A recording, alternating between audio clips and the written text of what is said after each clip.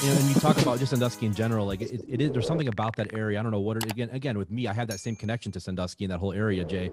And it's just something about it. Like me and my friends would kind of go up there to get away. We call it the cottage. That's what his place. And it was, we did it so many times, probably 100 times during high school. We were up there all the time, Jay. And his parents didn't want to know about it. We were partying half the time, but that's a whole different story. but it was, that's what the Chaussee was for. That's what it was for. No, exactly.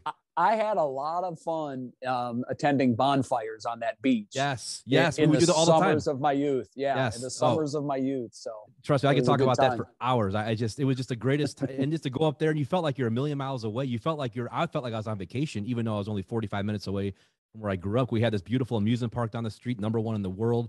We had these beaches, you have the boats, jet skis. I mean, it was just really cool. Then you add in the islands and everything else. Again, it just felt it was just a very different feeling up there. And I to this day, I still feel that feeling when I go up there. So it's, it's funny you said that, because my wife, who's from Chardon, she wasn't a boater. She didn't grow up a boater. So she really wasn't sure what to expect. But one of the things that I really wanted, one of the big reasons I wanted to move to Cleveland was I wanted to be near the sports teams.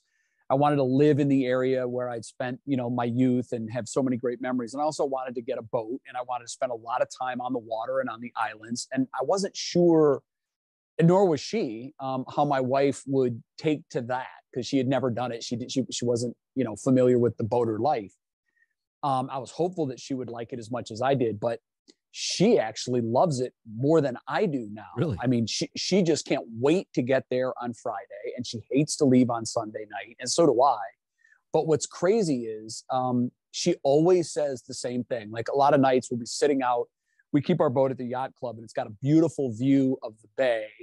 And, so many nights we'll just be sitting there listening to music or enjoying a drink or whatever, looking at the view.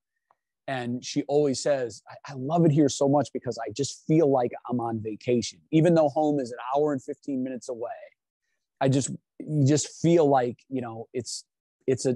like you're at a resort, like you're, and the weather in the summer is so great. We have the best sunsets in the world. I mean, my God, it's just one after another.